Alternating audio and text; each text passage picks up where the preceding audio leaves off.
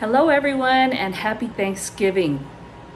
Brian and I are having a simple Thanksgiving meal at home this year, and we're going to be taking plates to my sister and brother-in-law. He is sick, so this is going to be a very simple meal, but we are cooking a turkey. I like to spatchcock turkey, and if you haven't seen it before, it's where you flatten it out, and it's really good because it cooks evenly. It all finishes around the same time, the breast and the thighs and the legs. It stays nice and moist and juicy. Plus, you get a nice crispy skin all over. So today I'm gonna do a spatchcock turkey, and it'll be too late for you to do for today, but maybe if you're doing a turkey for Christmas or next year or whatever, give this a try. It's not that difficult and it cooks really quick. So let's get started with my bird. Now we brined this overnight, and I made up my own brine recipe. So I'm gonna take it out of there. And the brine helps keep it nice and juicy and gives it lots of flavor. And of course, very clean hands, very clean sink. We have cleaned, scrubbed it, and sanitized.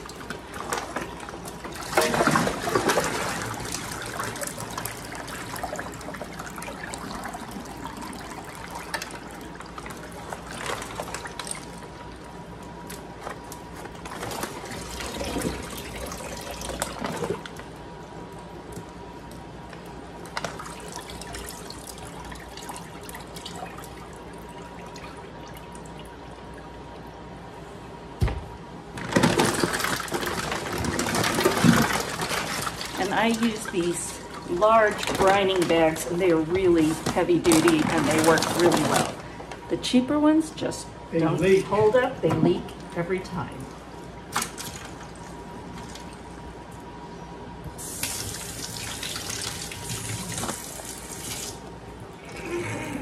And officially, you're not supposed to rinse your turkey.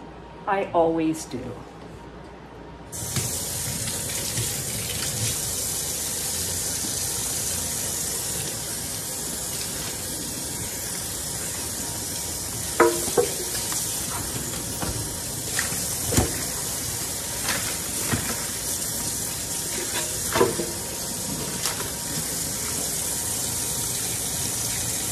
But I do have a deep sink, which does help.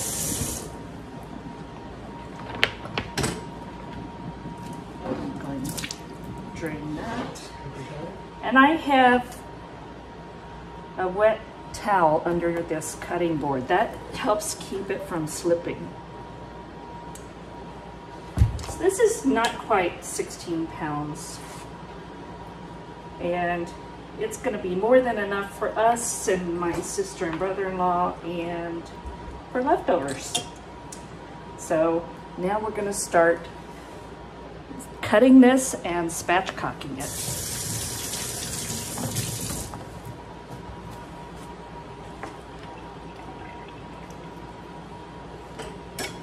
Now, if you have poultry shears, that's best. These are a good pair, but you can use kitchen shears. It's just probably going to take a lot more muscle. And you just want to turn it over on its back, and here's the backbone. We're going to completely take that out.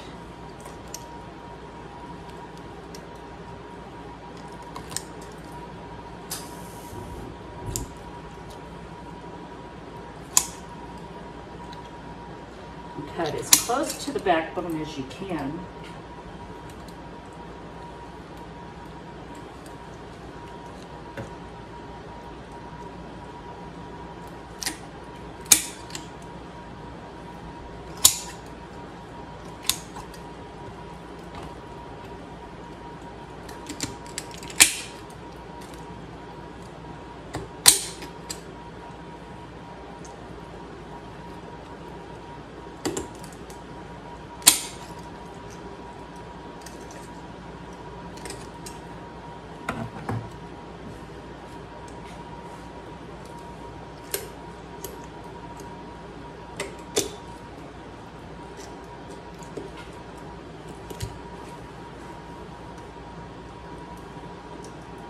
Sometimes it takes two hands.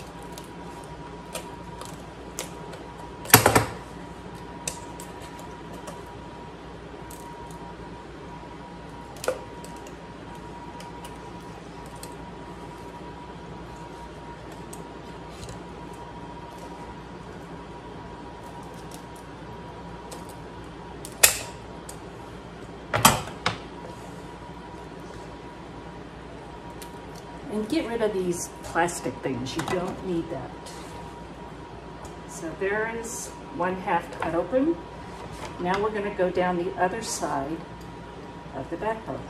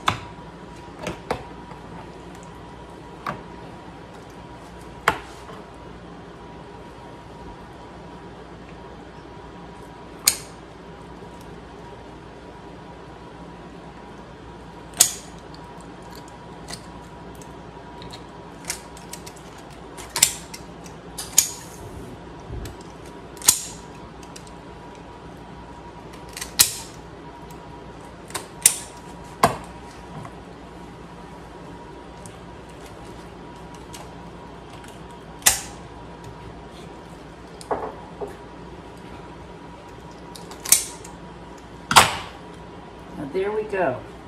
Got that completely cut out. We're not going to throw this away. This is going to be used to make stock. Right there.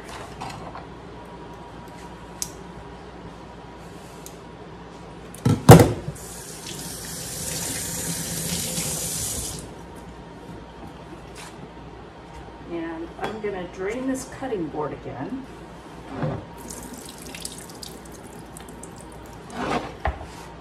To make it easier to work with. So here we go, it's all cut open. Now we're going to turn it over.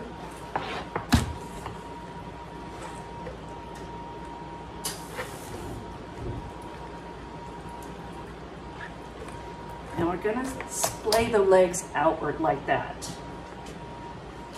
And I'm going to cut off this excess skin flap at the neck. You don't need it. Stock? Yep, goes in the stock pot. So, this is the part that if you're short, gets tricky. I'll have this dry just because it'll be easier to do what comes next. Okay, I have a step stool. That makes this much better if you're not a tall person. If you're a tall person, you don't need this. Now we're just going to press down really hard and we're going to hear it crack. It's like going to the chiropractor. Yeah, I'm being like a chiropractor. adjusting this turkey.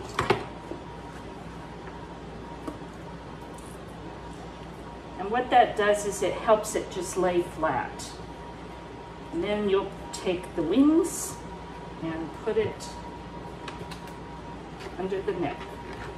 So here's what it looks like. Just like that.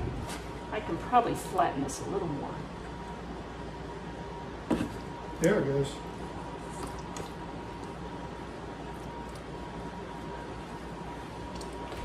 All right. Now we're going to season this.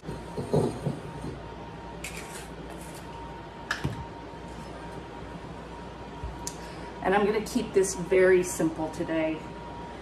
I'm just going to use olive oil and a mixture that Brian makes up for smoking meats, and he calls it SPG, salt, pepper, garlic, but he's got some other stuff in there. So you want to turn the turkey over for me, please? Hey, here we go. Whoa! You know what this reminds me of? Alien. The thing that pops up out of the egg and sucks your face. Mm-hmm. That's what that looks like. Oh, I'm glad you like that. It's not going to look like that in a while. Yeah. The oil won't stick. No, I'm serious. It does. That's what it looks like. I have a feeling they dressed out a turkey before they decided what that thing is supposed to look like. That could be.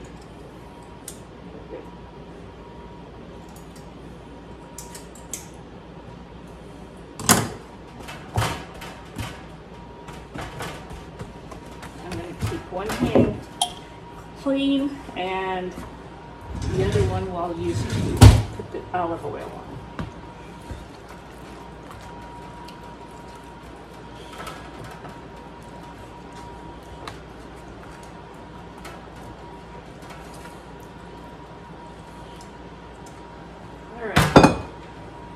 Now we got the mixture of salt, pepper, and garlic.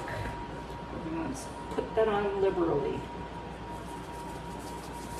Because Brian just made up a whole bunch of it.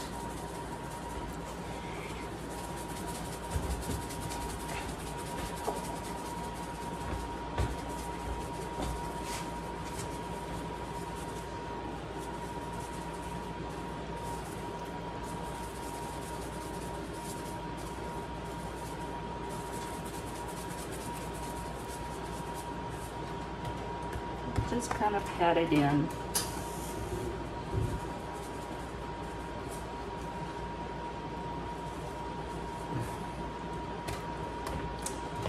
Okay, you want to turn this over for me again, please? All right, now let's season the top.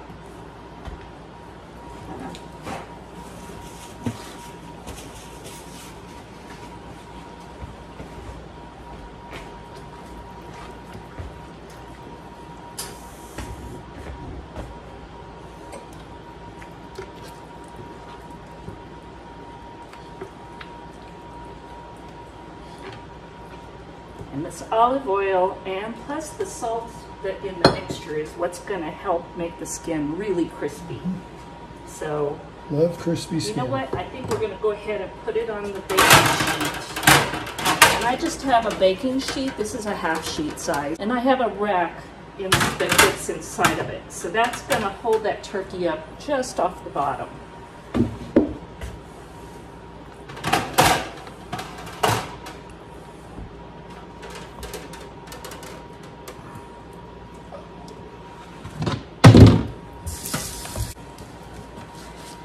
This one barely fits. I'm going to make it work.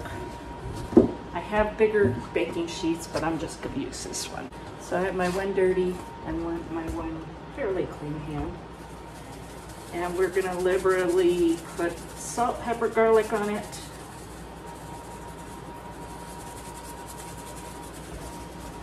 If you have a smaller turkey, it will fit better, but this is I hadn't even planned whether I was going to do this.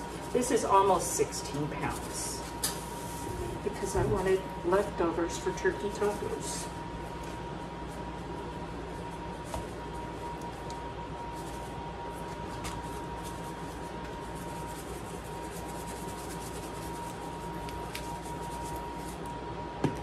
All right, so we've got it well seasoned.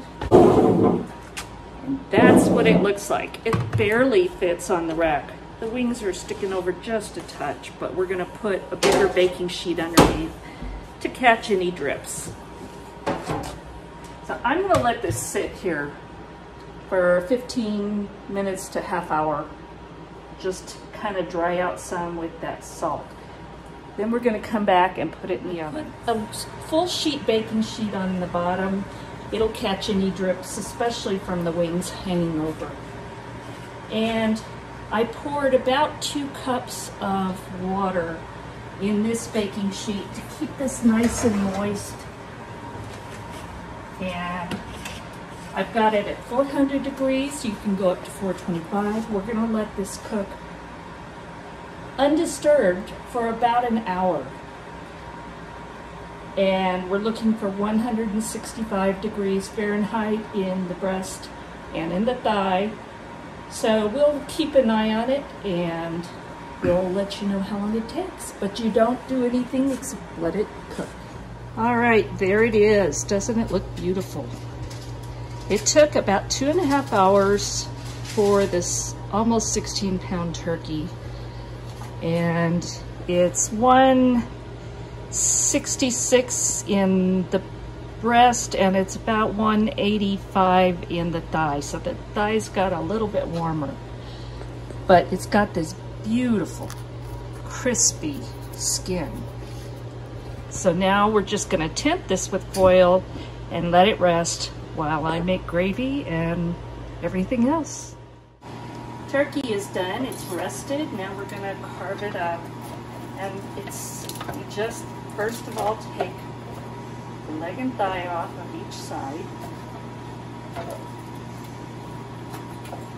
Boy, it's just coming right off too. That's done.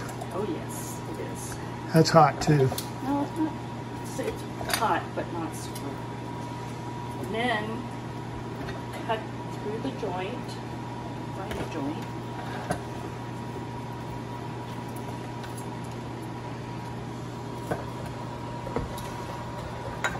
Take the wing off.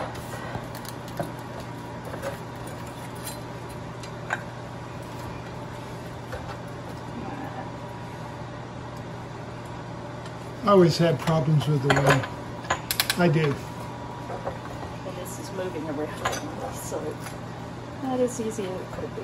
Yeah. There we go.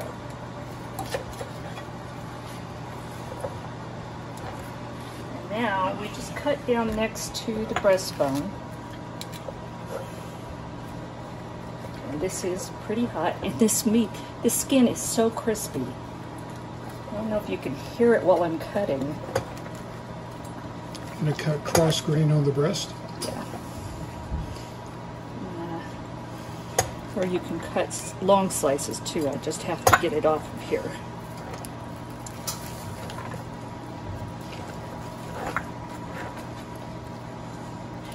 And this is so juicy. Moist. Yep.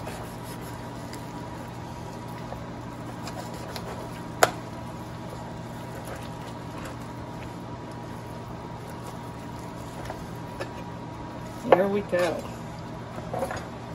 Move that guy out of the way.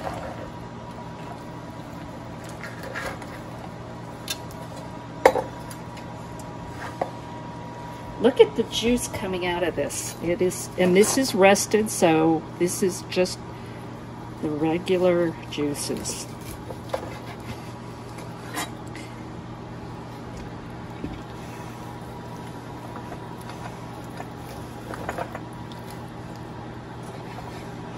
So now I'm going to take a taste so we can get done and finish and eat. Look at this.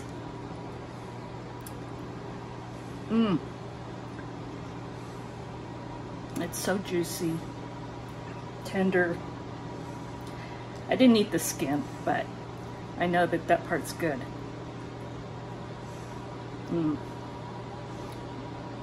Happy Thanksgiving, y'all. Thank you for watching. I hope you give this a try. God bless, and we'll talk soon.